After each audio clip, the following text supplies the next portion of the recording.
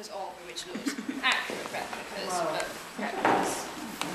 Okay, so this lady is dressed mid-Victorian period. My costume is roughly 1850. It's not original. It's made of silk. It's a day dress, 1850-ish. So when Queen Victoria was about in her 20s, she came to the throne in 1837. They wore lots of layers to get the shape of the costume, and it changed over time during that period of her reign, and the fashion and the way ladies liked to look. At this point, it was big skirts, tiny waist, and the way that was created was with a corset, which goes over drawers here, which we use in knee length, a chemise, which was just a basic garment which protected the wearer from the corset from rubbing their skin, and just gave them an extra layer. The corset is actually laced at the back. You could lace it depending on how small you wanted your waist to be. You could get it to be closed, or you could have it open like we've done here.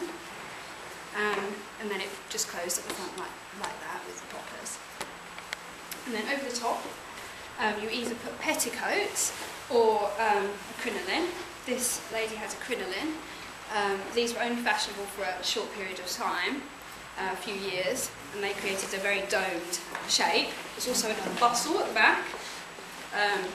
As time went by, they became flatter at the front, and the bustle at the back got bigger. So I don't know whether you've been into the King's Gallery yet, but when you do, my colleagues in there is wearing a later Victorian outfit, 1880 or so, and hers has a bustle at the back. Yeah. Does the bustle go up to the waist or just on the bottom? It's just on the bottom. It just rests on the back. It hangs here or up the waist? It's attached to the waist, and it would hang here. Over time, they got larger. So by the late Victorian period, they went all the way down the back of the dress. So the crinoline was only for a short period of time. When they weren't wearing that, they'd be wearing layers of petticoats, like on this dress.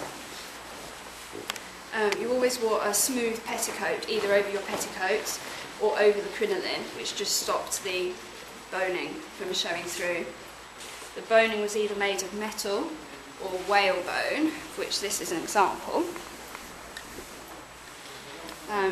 Which obviously you could bend it, and it was strong, so it wouldn't snap easily.